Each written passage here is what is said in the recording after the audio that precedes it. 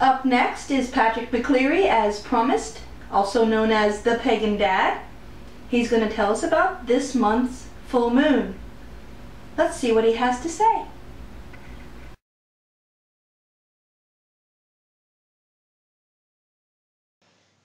Merry meet. My name is Patrick, although many of you will know me as Pagan Dad.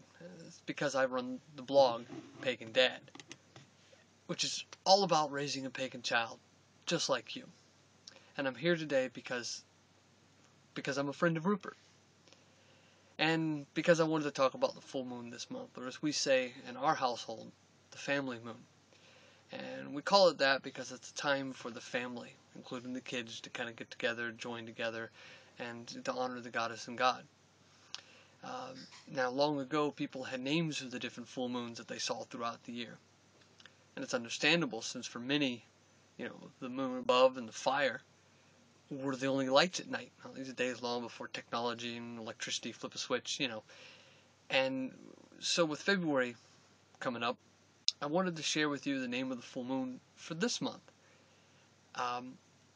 Now, long ago, those days before electricity and grocery stores and snowplows, for some of you guys, this was called the snow moon because it was the time of the deepest snow. The wolves of last month are, they know better. It's cold outside, a lot of snow, they go home. They rest this month, a little. And it was a month that seemed to go on forever because everybody was wrapped up in snow, there wasn't much food left. And so they spent time with family.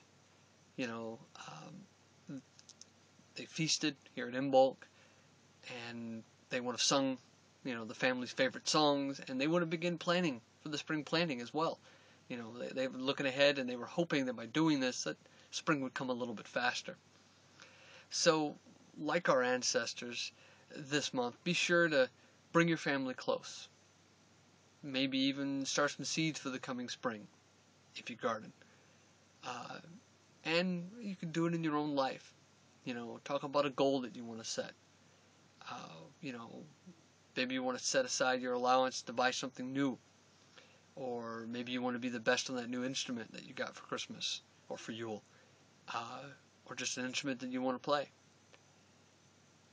So spend the next month planning that for the coming year. Plan your own garden. And until next time, blessed be.